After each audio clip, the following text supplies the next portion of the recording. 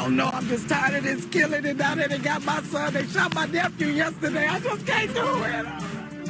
We begin with this sad breaking news. A mother overcome with grief after learning her son was shot and killed. NBC4's Beverly White is in South Los Angeles for us tonight, where, as you can see there was a massive police response. Beverly?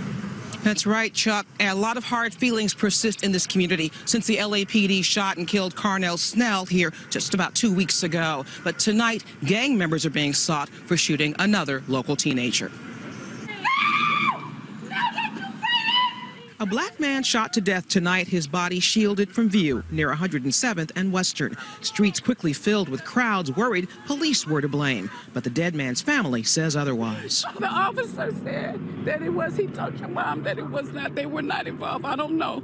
But all I'm saying, this was a gang shooting. Unrelated felony stops nearby raised tensions even more and prompted a large police response. Most here say gangs killed this man and sent a second victim to the hospital. Brothers, y'all got to stop killing each other.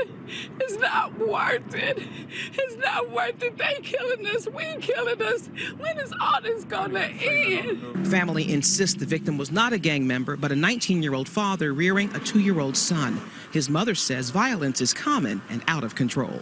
I don't know. I'm just tired of this killing, and now that they got my son, they shot my nephew yesterday. I just can't do it. Please, not right now. The locals tell us increasing violence is forcing permanent changes in South LA. Just got to get a hold on the community. If we don't,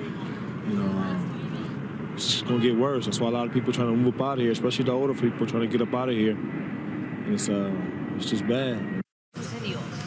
LA Sheriff's Department is leading this investigation but releasing no details tonight about the suspect or a possible motive, nor have they spoken about this alleged ongoing shooting spree that has this community on edge. The family, meanwhile, has tentatively identified the victim as 19-year-old Artie Gervan. Reporting live in South LA, I'm Beverly White, NBC4 News.